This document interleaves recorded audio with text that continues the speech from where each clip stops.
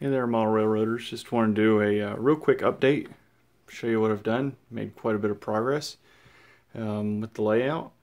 As you can see, I've got a lot of the fascia up, got the bench work done.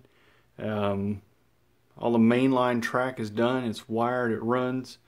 Don't have time to do a full run for you yet today. I've still got a lot of sidings and switching yards and that sort of thing to put in, but the mainline is done.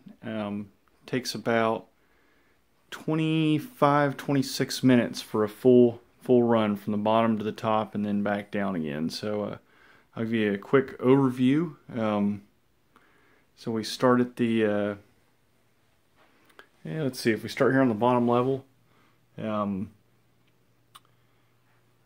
runs around, has a crossover, goes either around or into the helix, up through the helix and out the back side.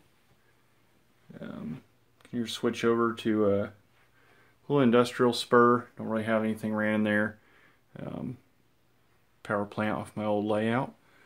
Come around and you can either take the reverse loop back down to the lower level, or you can go back around and head up into the helix.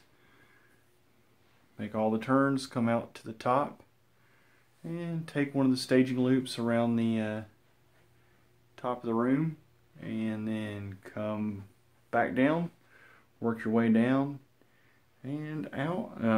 You kind of overview of a little bit of what I'm working through on the yard there, where we can do a crossover for some continuous run. Got some yard tracks in there. Got to do a couple more 60-degree crossovers where the track will run, where it then crosses. We'll drop down here, crosses into this crossover, and we'll open up. And this is where the engine facility is ultimately going to be, on the level above it. Do about a 8 or 10 track yard in here just to stage some rolling stock, that sort of thing. So that is a very quick down and dirty update. Got a lot more facial work to do.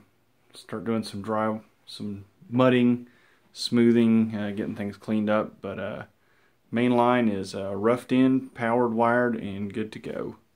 Till next time.